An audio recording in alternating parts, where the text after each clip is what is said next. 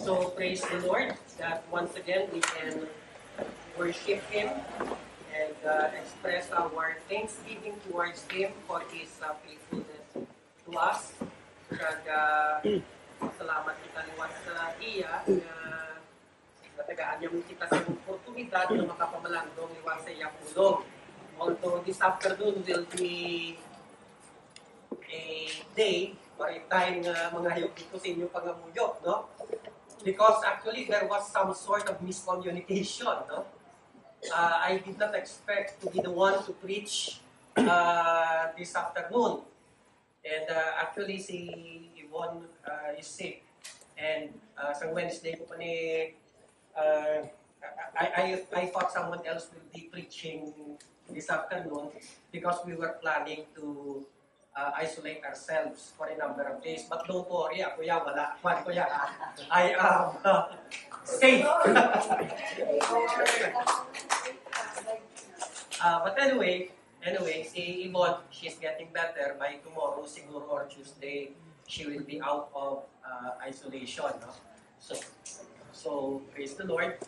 That means, subong hapon, we will have to apply what the Bible teaches about preach the word, be ready in season and out of season.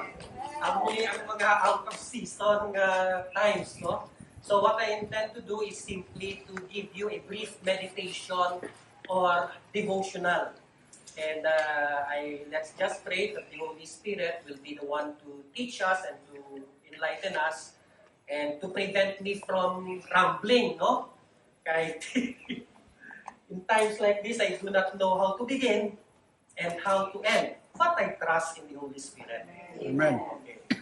So, this afternoon, what the Lord has impressed on my heart is for us to meditate on the topic of suffering, which I believe is a topic na tanan kita siguro maka-relate din, no? And clearly, this is a very important topic because many of us, all of us, struggle with suffering, no? Ang pag-antos, bahin bitis ang kabuhi, kagbisan mga Kristohanon kita, basta magtandog ini sa aton kabuhi, nagasala-sala kita, no? And sometimes, instead of approaching suffering with the right attitude, we respond wrongly to the trials brought about by suffering. So, our text for this afternoon, diri makitaan sa Romans chapter 8, verse 18, which is actually a verse that I treasure and cherish very much. Kay, just like all of you, bisan ako, nag-aagi man ako sa akon niya kaugalingon nga trials, kag challenges. And when those painful times come, amo gid ni ang verse nga gina-impress sa Ginoo sa akon, which gives me consolation and comfort. So let me read this verse to you. Romans chapter 8, verse 18. For I consider that the sufferings of this present time are not worth comparing with the glory that is to be revealed to us. Ang una-una yan ni Pablo, amoy ni, nga wala niya ginakonsiderar ang iya pag-antos nga itupong mo sa himaya nga magapaak nga ginalaom naton. However great our sufferings, the glory which will replace our sufferings is so much greater, so that He can afford to endure and bear whatever severe sufferings He might be called upon to endure in His life. So Romans 8:18. In connection to this verse, may tatlo lang ako pabutang na gusto i-share sa inyo. Okay, number 1, sufferings are a reality in this life. Number 2, sufferings are temporary. And finally, our sufferings are not worthy to be compared with the glory which will be revealed in or to us. So just to make sure that these points will sink in, hapos malang ni i-memorize. Ano ganiliwat? Number 1, sufferings are a reality in this life. Number 2, sufferings are temporary, and finally, sufferings are not worthy to be compared to the glory which will be revealed in or to us. So, diri kita sa first na point. Sufferings are a reality. Anong bot sa lingon sini? Ini isa ka kamaturan nga hindi ko na ni kinanglanong i-demonstrate or to prove. You only have to refer to your own personal experience in order to prove that sufferings are really reality. Kagamo ini ang importante nga punto. And no one is exempt. Ina gusto ko ginahatagan sang stress. Because many Christians think kagang masubo, there is so much teaching nga ang dalagang sang teaching na ini daw amoy ni bala nga basta faithful ka lang sa Ginoo, basta tutong ka lang na Christian, you will be exempt from suffering. But is that what the Bible teaches? Kami mismo naghambal, in this world, you will have, if you remember, tribulation, which is just a synonym for suffering. Kag kung lantawon mo ang eksperyensya sa mga katauhan sa Diyos, Old Testament man na, or New Testament man na, whether we are talking about the Apostle John, or the Apostle Peter, or the Apostle Paul, or even the lives of the early Christians, tanan nag-aagi, gidya sa ginatawag na pag-antos or suffering. No one is exempt. So, I am really wondering, kag ako, I would just like to bare my heart, no? I have been very vocal about my opposition to the prosperity teaching. Balang ginatawag, balang health and wealth gospel. Balang teaching nga, basta may pagtuo ka lang, sigurado na ng tanan mong nga financial worries, madula na, mamanggranon kagid, kag hindi ka nagid masakit. Tapos, may implication na which is very dangerous. Ang implication sa nga muna klase nga teaching, nga kung magmasakit ka gali, kag kung medyo may financial troubles ka, kung silingon, hindi ka gali tutong nga Christian. Kung tutong ka nga Christian, nga nag-aagi ka sa muna, nga muna experience, and that is unfair. And in fact, that is not biblical. It does not follow that just because you are a faithful Christian, you are exempt from suffering. Whether that suffering be physical suffering or financial suffering. Okay. Medyo kinanglan, as you well know, I'm not really prepared to expound on this, no? Pero kung ano magitang stock up knowledge nga rin so ko iaboy ko sa inyo. It is true. Kadamo sa mga verses sa Bible which talks about the goodness of God and the blessings of God. And some of the ways that God blesses His people is this. Sometimes He blesses them in terms of good health. And sometimes He blesses them in terms of financial prosperity. Wala kong manayag gina-question. But what I am saying, that is not the whole of God's dealings with people. Because ang Ginoo misteryoso niya iya yung mga pamaagi. There are times that for reasons that we cannot understand, there are times when He allows even His faithful children to suffer. Whether that suffering is in terms of financial suffering or what is this, physical suffering. Inatani kung basahon mo lang ang bilog na Bible kag hindi lang dapat pili sa mga bersikulo na gusto mo, that should have become very clear. Okay.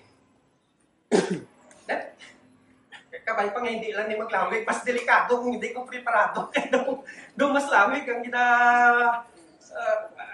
ginawali anyway. Okay. I said a while ago that I am opposed to the health and wealth gospel ining mga sermons balasang pati mga financial breakthrough. Kagamo na, again, do not misunderstand me, ha? I am not saying you should not trust God to take care of you and to provide for all your needs and to bless you. Gapati gid piya nga God is a God who blesses. Pero at the same time, gapati ko nga wala kita karapatan nga higtan ang Dios. As I said, sometimes in His wisdom, may pamahagi siya nga contrary sa aton expectations nga para ya sa Ginoo. This is the best way. this is uh, this is the best circumstance for you, even though painful ni siya. Tungod, I want to accomplish great good through this.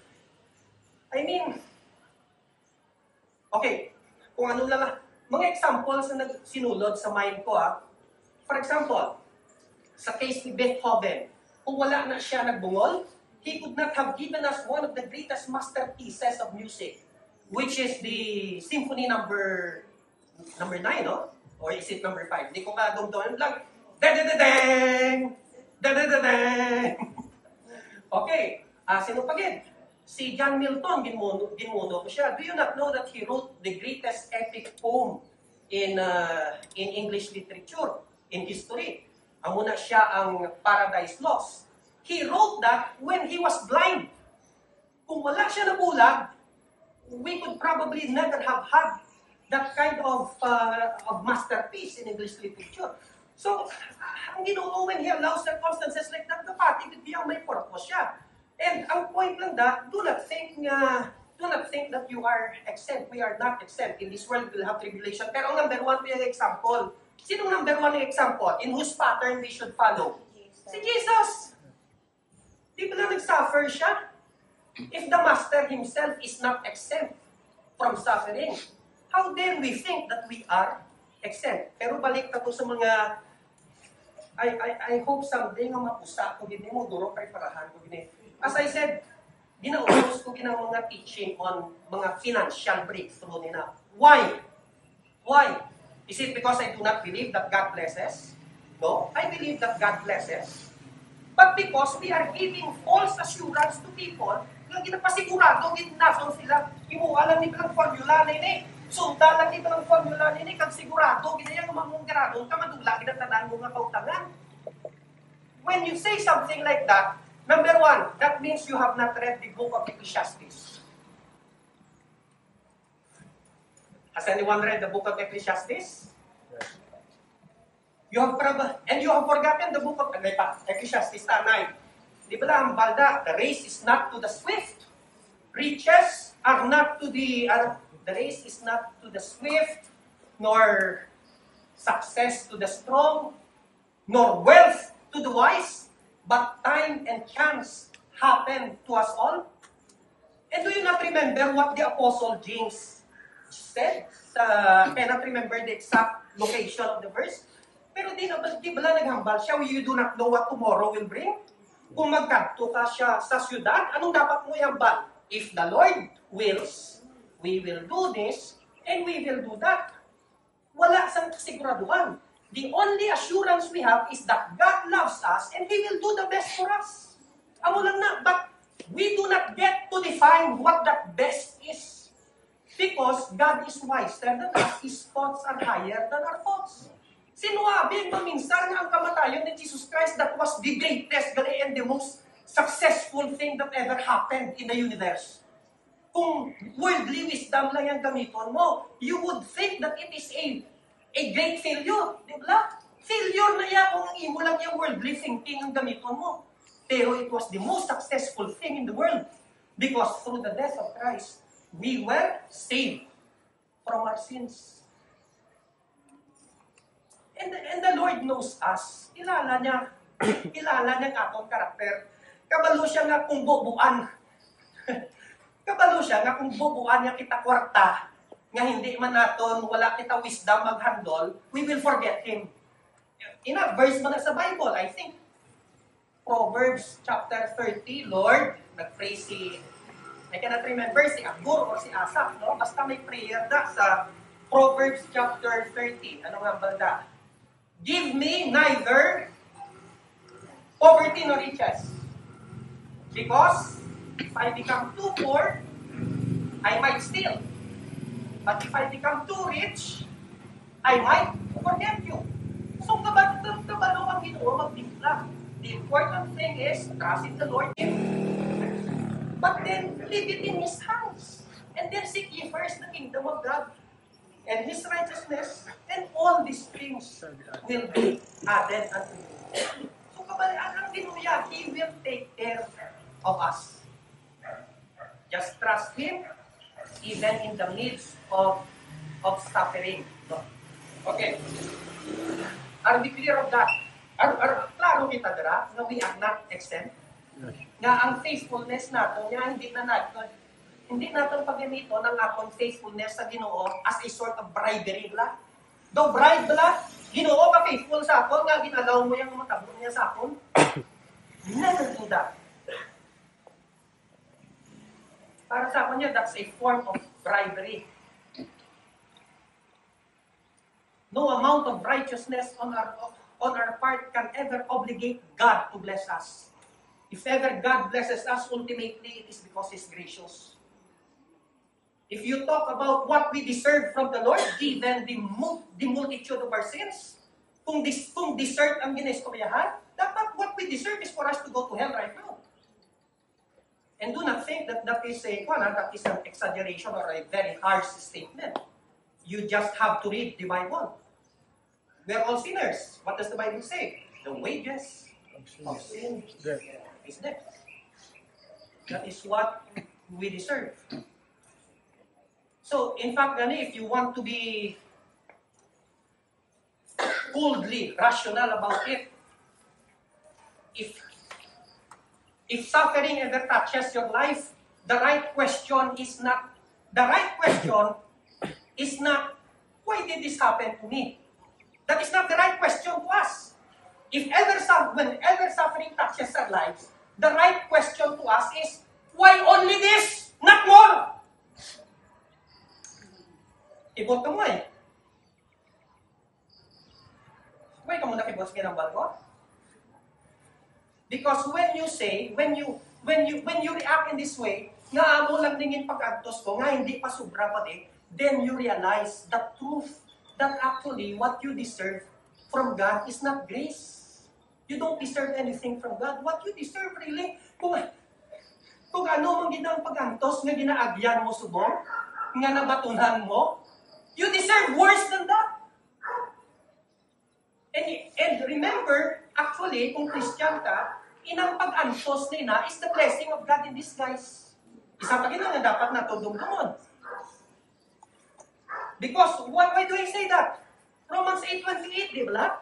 All things work together for good. Oh, you are suffering. Your ego was wounded because nahuitan ka. You were humiliated by someone. Gareklamo ka sa Ginoo. Lord, why did you allow this to happen to me? I'm your child. I should be honored and lifted up. Instead, you put me down and humiliated me. The Lord says, ang isabatsi mo sa Ginoo, actually blessing na siya. Because through that, you learn how to be humble. And when you learn how to be humble, in my sight, you are lifted up. Amen. Alam ka lang Ginoo.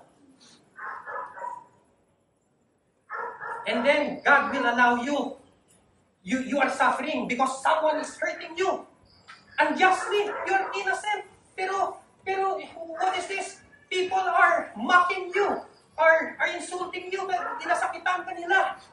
And you say, Lord, why are you allowing this to happen to me? Tapos, the Lord in His wisdom will say, I am giving you an opportunity to become, what's this?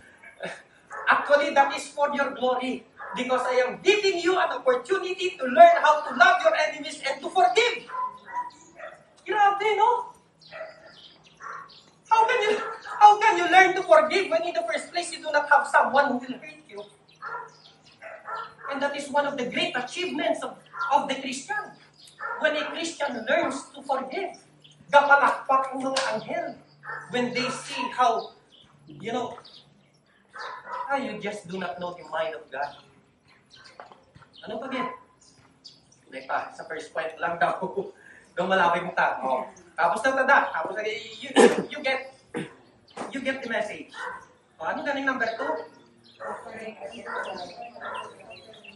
Now, the Bible says,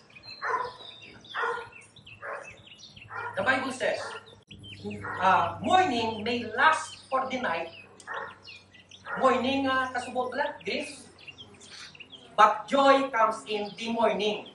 Morning, M-O-U-R-N-I-N-G, might last for the night, but joy comes in the morning A-L-O-R-N-I-N-G. The thing to remember is, no matter how severe and painful your sufferings are, they are only for a little while. They will end. When God has accomplished His will in your life through those sufferings, and there will be no more reason for those sufferings, the Lord will remove those sufferings. The thing to remember as a Christian is that nothing happens in your life outside of God's good purposes for you. If He allows something painful to happen in your life, always trust that He has a purpose. Ano man ba ang tulos ng Romans 8:28, if you will forget that? Ano galing Romans 8:28? God causes all things to work together for good, to those who love Him and to those who are called according to His purpose. Pero ang point today, now once that purpose has been achieved, He will remove the suffering. Okay? Kadto ko ba nalihaw, there is a, I think it's in 2 Peter, no? Or 1 Peter. Okay. 1 Peter, if you have your Bibles with you, basahan ko lang kadali, no? Kadto ka sa 1 Peter chapter 1, diri kita sa verse 6. In this you rejoice, though now for a little while, if necessary, you have been grieved by various trials. Liwaton ko ha. In this you rejoice, though now for a little while, if necessary, you have been grieved by various trials.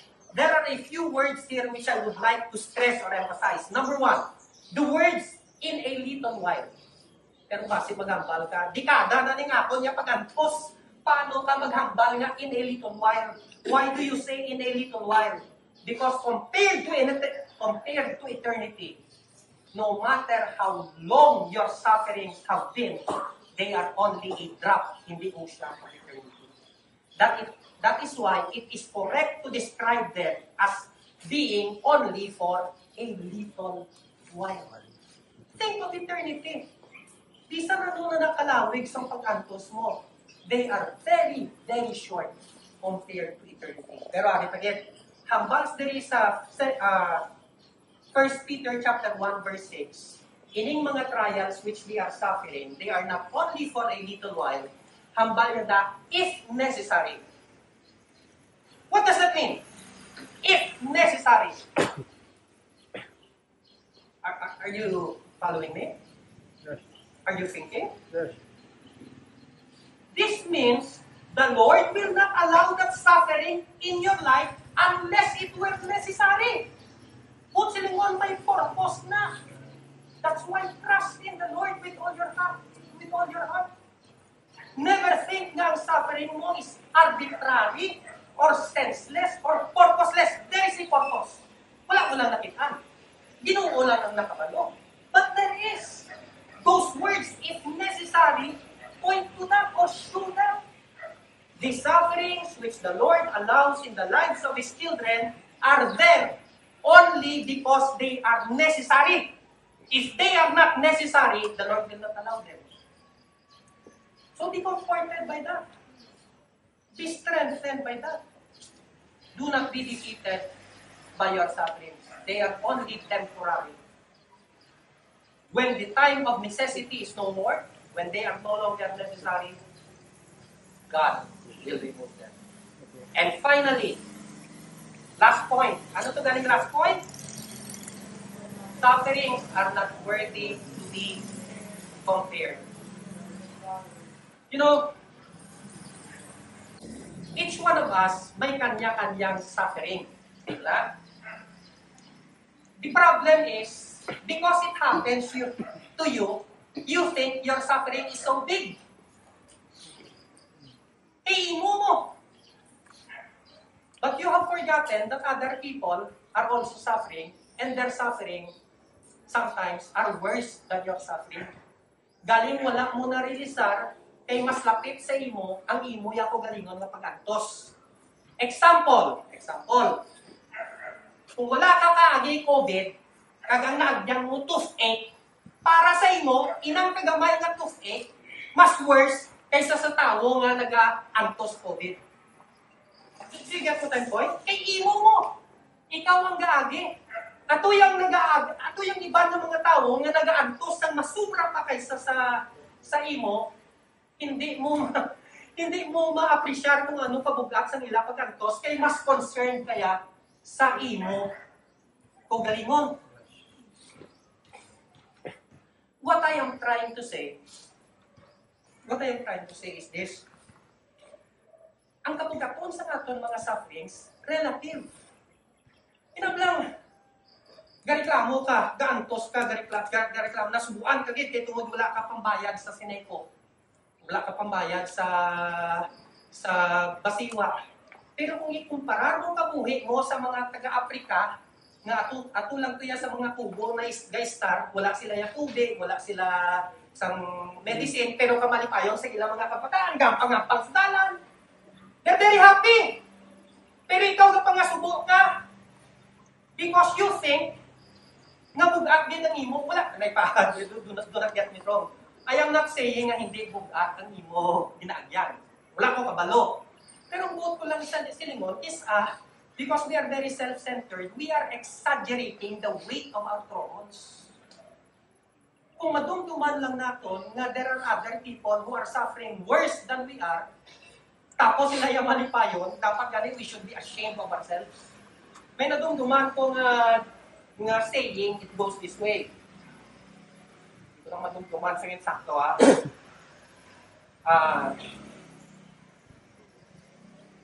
I had the blues, nasubuan ko, because I had no shoes. When until upon the street I met a person without food. Kuha niyo punto ko? Subuan siya. Wala siya sapatos. Then na-realize niya kahapaw gali sa iya pagreklamo. Tungod may nasugata siya nga tao nga nagayuhom-yuhom kag balipayon. Wala tiil. Now, ano ang puntos? Anong relasyon sinet sa Romans 8:18? Suffering is relative. Bugat lang ni siya if you only think about yourself. But if you compare it to the glory na manug-abot, mabuhin-buhinan ang iya kabugat. Lang example, Brad, nag-ampos kita todo sa pag-preparar para sa bando, para sa ako niya, nag-ampos ko. Imagine you will have to read your law books 6 hours a day. Isa katulog ka, basta grabe dito yung nga portion. That was not really a pleasant time of my life. Nga hindi lang sa preparasyon, but during the time na nagkuha ako sa bag, din typhoid fever ko. The first Sunday, nga nagkundi 4 na Sundays during my time The first Sunday, din typhoid ako. Nagkuha ko sa exam, taas ang hilanat ko, daw hindi ko malakat, daw hindi, gasabat ko yan sa mga pamangkot, nahibi ko. Ang pamangkot nga nagasulod sa mind ko, sa tanan sang mga tion nga pwede ka magmasakit, nga asubong pa.